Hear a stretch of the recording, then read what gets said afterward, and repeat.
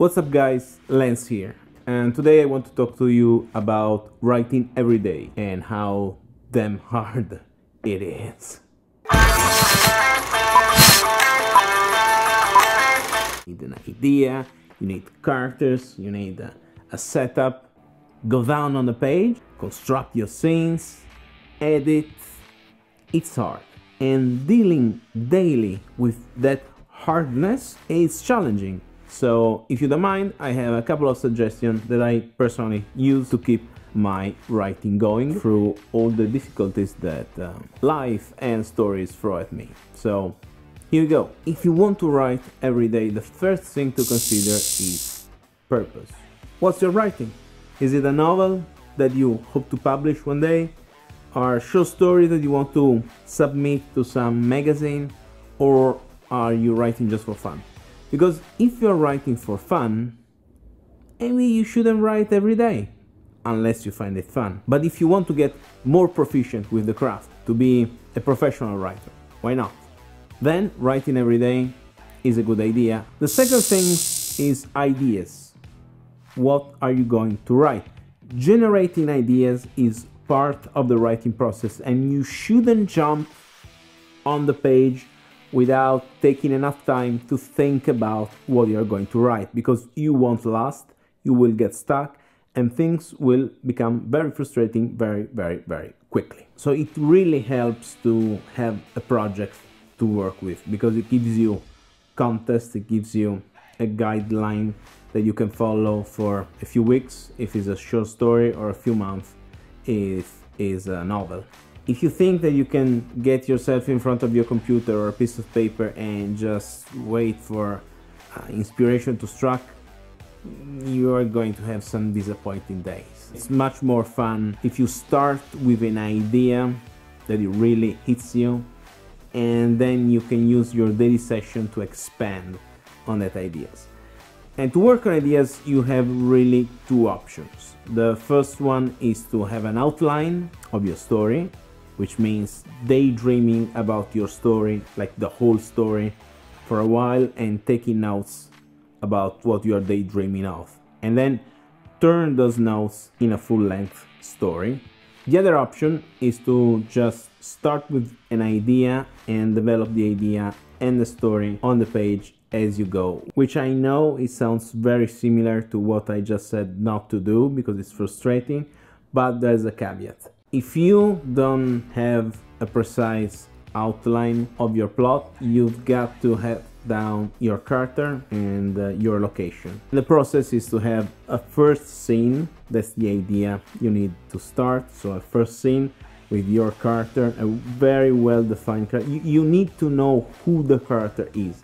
You don't need to know everything about the character, but you need to know, to feel who the character is, the kind of stuff that he thinks in any situation, the kind of stuff that he does in any situation, he or she. I use he because I'm a male and I'm more comfortable writing male characters, so I use he, but it's the same thing. If he's a woman, same thing.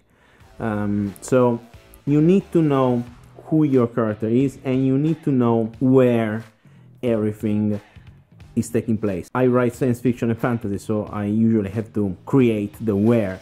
But even if it's a real place, you really need to know that place. You really need to know how it feels. You really need to know what kind of people live there. You need to know all those kind of things that will allow you to move your main character through the location as things are happening.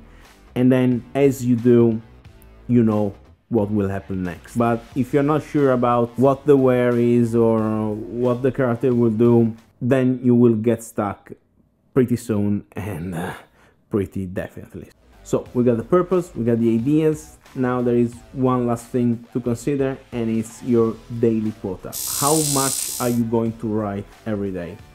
That's important too, because if you set a goal way too optimistic, things will get way too frustrating way too soon. If you set a goal that is way too low, you will need a lot more time to complete your project, and that's also frustrating in a different way, especially if you hope to do something practical, if you are getting it published, getting it in front of the eyes of other people.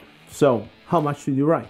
The way I went to choose how much words write every day was to reference authors that I like. For example, Neil Gaiman claims that a good day of writing for him are 1500 words, which is very doable. Stephen King, which is an incredibly prolific writer, writes 6 pages per day. It's around 1800 words. So having that ballpark as representative of what real professionals in the profession do, I find myself comfortable in 1200 words. If I can put 1200 words on a page every day, I am happy. Some days will be less, some other day will be more. Whatever the number you're going to choose, the important thing is that you stop knowing what will happen next, like how the next scene will start.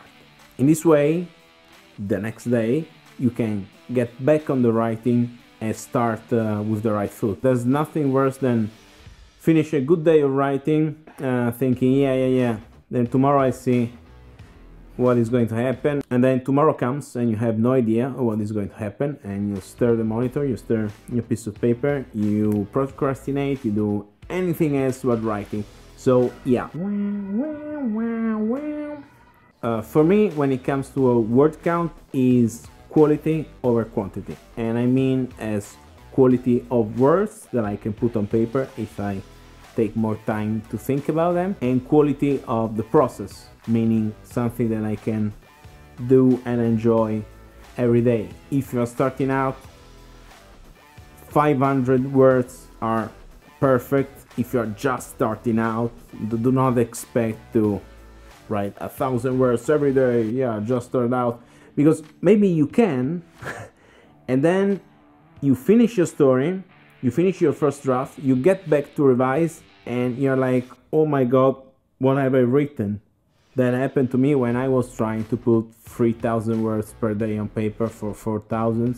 Reading back what I have written, it was terrible. It was, oh my god, I wrote pages and pages of crap that now I will take hours and hours and hours to edit, and probably I will end up throwing off anyways. So find the sweet spot. It's not a race, it's a creative process, it's an art. Don't set goals that are too out of your comfort zone, because these days everyone is, yeah, get out of your comfort zone, go harder, try better. Well, yeah, you won't last. This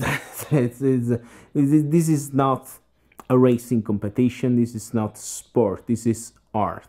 When you're doing art, it's fine to enjoy yourself, otherwise what are we doing? To sum up, create a project that you can pursue in your daily efforts. 2, generating the ideas is part of the writing thing, so don't just jump on the page without ideas, because you won't last. And manage your ideas, so create an outline, the outline of your plot if that's what you enjoy, or nail down your protagonist and where the story is going to take place if you don't want to create a plot. And then set a realistic goal to pursue every day of words to put on a page.